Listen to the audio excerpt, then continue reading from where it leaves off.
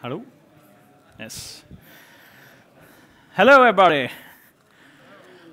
So, move fast and break things. That's a popular startup buzz quote that you can hear all over the startup scene. And it's coined by Facebook co-founder Mark Zuckerberg.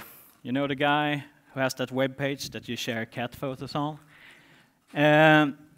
The full quote reads, "Move fast and break things. Unless you're breaking stuff, you're not moving fast enough." And this really captures the essence of being a startup where you have to test your assumptions all the time. And even though Facebook has since changed their motto, it still can be found everywhere. So here you can buy a pillow with it on if you want to. And in Facebook's case, it's not that strange that they chose the move fast and break things, because their stack was PHP and JavaScript, like what's even going on here? So the only alternative for them would have been to move slow and still break things. But I'm here today to talk about a different way of doing stuff, and it's move fast and don't break things, which seems like a much better proposal to me. And it's how we ran a startup using Elm. My name is Nils Eriksson, and I'm currently a front-end developer at Mirado Consulting in Stockholm. Awesome consulting firm, pretty small. So if you're into enjoying what you're working with, then you can come and pay us a visit. But before I did that and was a serious employee, I lived in this trash bin. And it's me there in the corner, and you could find me there from hours, name any hour, to another hour. And what we were trying to build was the following. It's a site where you can explore information across the globe, and you can see where stuff is happening, and interesting information grows, and it's a grassroots approach to information filtering. But when I joined the startup, there was already a previous effort into creating this. And that really had grinded to a halt. It was built with backbone by one person, and we could like spend the entire week and then get nothing done because it was so hard to see how everything fit together. So we were thinking about the full rewrite, and luckily for us, there's a lot of frameworks going around. You just have to pick the right one for this week. And I was into Angular at that time. I can't really remember why now, but React was pretty popular. This was like 2015, the end of 2015. And you really got the feeling that you were supposed to rewrite your front end every 6 weeks at that point. And people in the community were complaining about JavaScript fatigue, which is just the fancy word of being ungrateful for free stuff that people make for you. So, but all of this is like Band-Aid on a fundamental problem, and it's the language itself. So we try to like think, can we leave JavaScript behind and find something better? So we started looking into compiled to JavaScript languages, and one that really caught our eye was Elm. It's a delightful language for reliable web apps. It has both delightful and reliable in the same sentence. So it has to be good, right? So we also had a second agenda, really, because we had to graduate, but we still wanted to work on our startup. So Elm, being a functional language, was super suited to write a thesis. And our thesis is called Emulating JavaScript. And basically, you can summarize it in one page.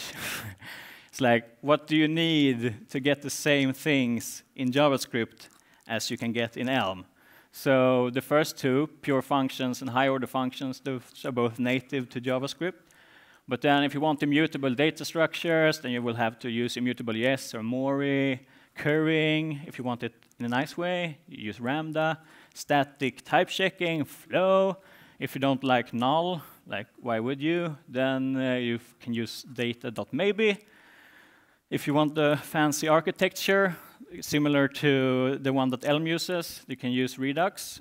and declarative UI, React.js, or Angular 2 these days, I guess, or 3 or 4 or 5, I don't know which one they're on.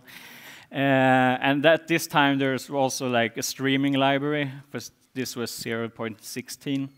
And there's arguments to be made for including Webpack and Babel into this as well. But when you get all this stuff, I mean, I'm already tired reading them, like you have to cram that all into one application. And you will try to work with that, and the stuff will stick out in the end. So with Elm instead, like you get everything in the one. And it's a great experience.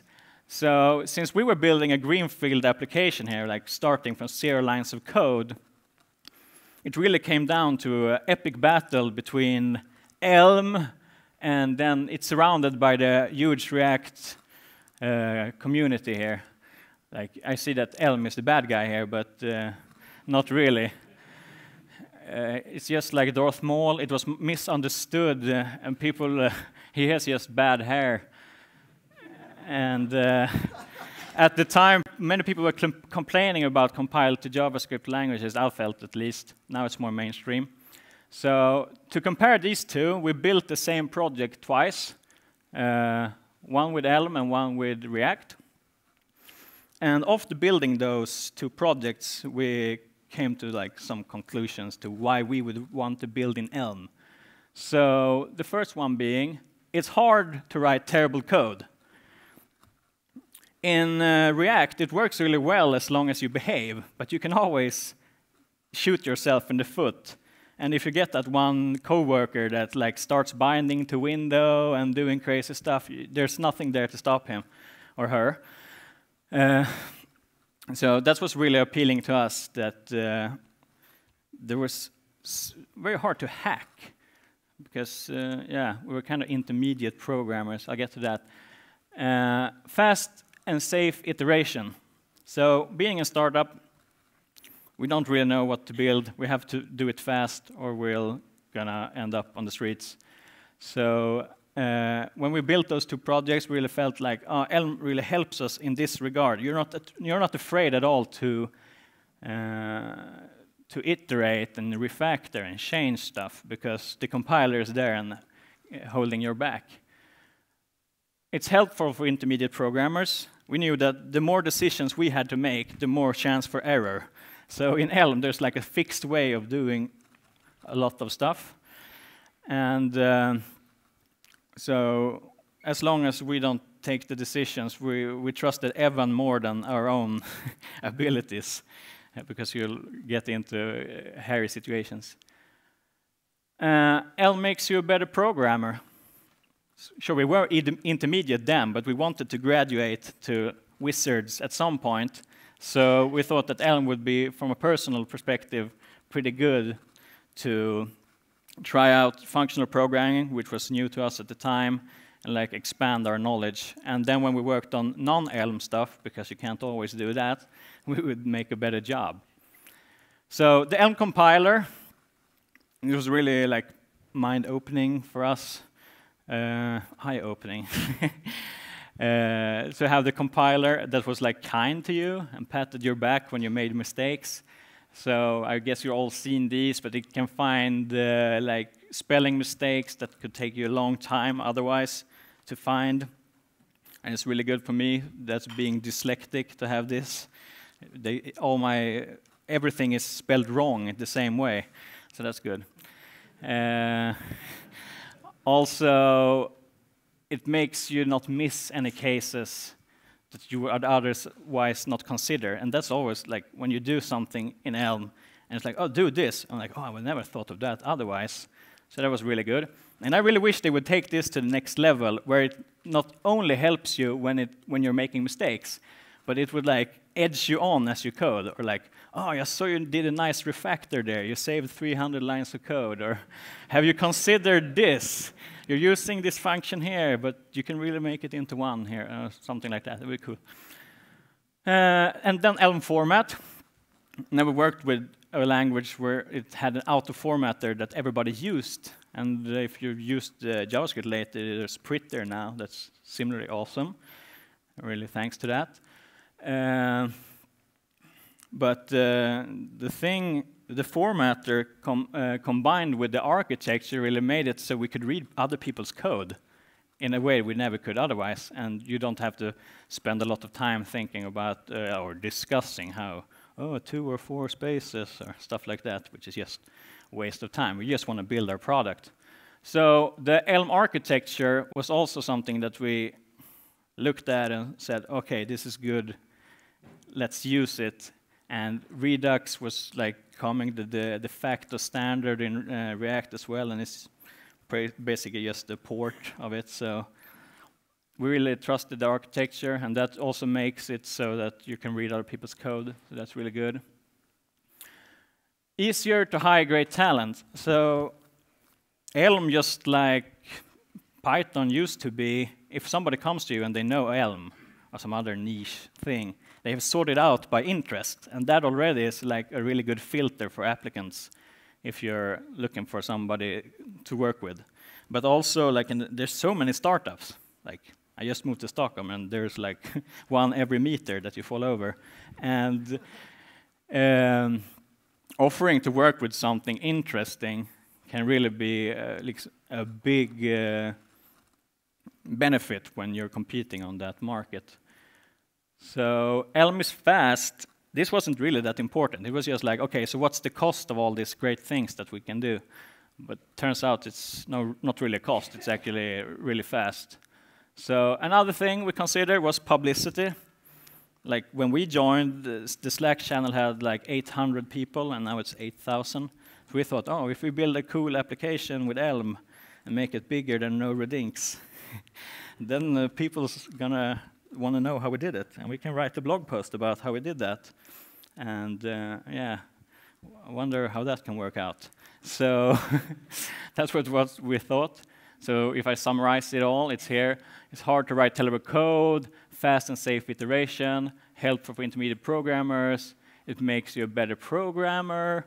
And the compiler, the architecture, and the formatter is really good. Easier to hire good talent. And it's fast. And we could get publicity. So fast forward 3 months, and we wrote 30,000 lines of code. And if we look back on what we thought could be good, like, was it? So the first one, it's hard to write terrible code.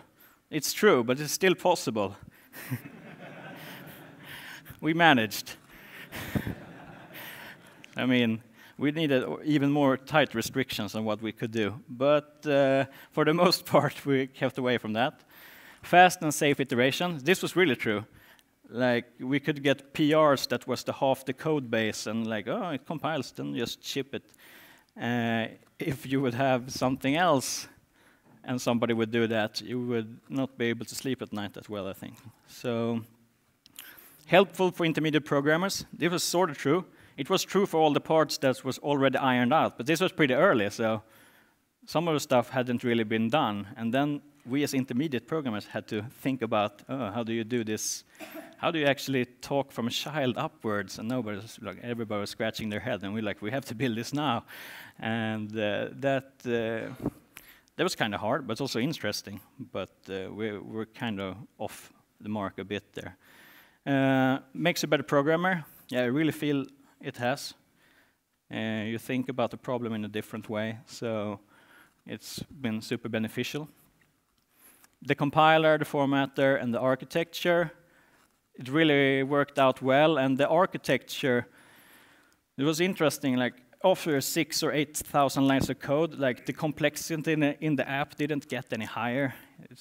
It really didn't feel that there was any harder to work with it or anything like that. So that's really a testament to that it's a good model, we think. The compiler we did have some issues with, and I will get into them in another slide. Easier to hire good talent. We didn't really look for people, but they emailed us, so that's probably good. It's fast. Yeah, we did like one optimization, I think. And publicity. Yeah, it kind of worked out because I'm standing here, right? So I think we're right on that mark. So there's some objections towards using Elm, which I don't really agree with. And the first one being, it's not a stable release. And sure, it sounds bad if you just look at it like that, but you can't look at it in a vacuum. It's like, how often does it break? And if it breaks, how hard is it to upgrade?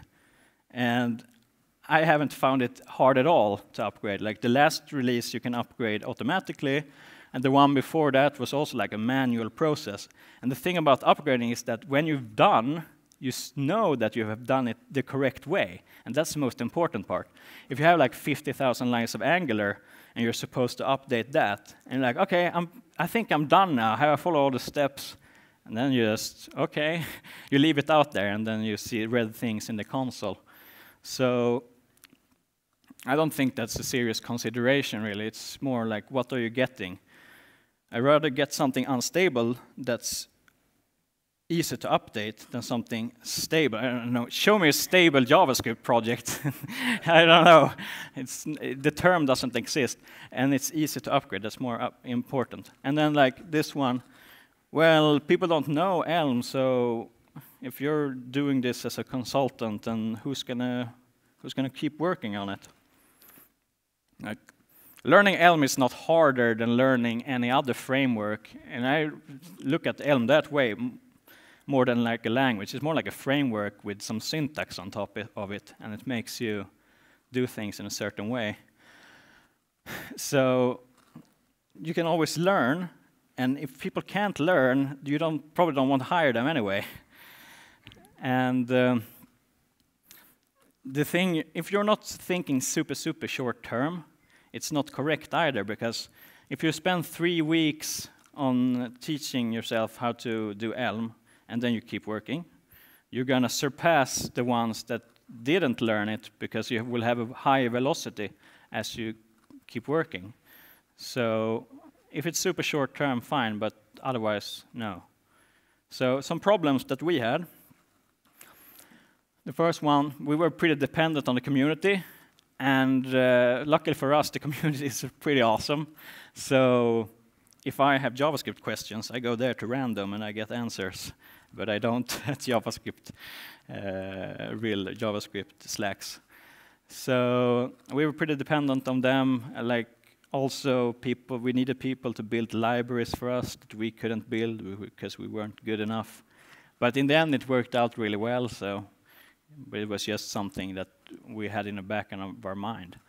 The compiler stopped working, not stopped working, that's pretty hard, but like it cached too heavy. So if I change something here, and I know it's going to break over here, and it doesn't, then you start losing faith. And then you have to delete the cache and rebuild every time. And that took like 2 minutes. So in the end, like it got really slow. But this was 0.17, so in 0.18, it's supposed to be solved. So, but that was something that got kind of annoying for us. And then our own fault, we're like working against the paradigms, but it wasn't really, there weren't really a sort out or definitive guide on how to do stuff. So if we had to make our own decisions, yeah, then stuff didn't work out that well.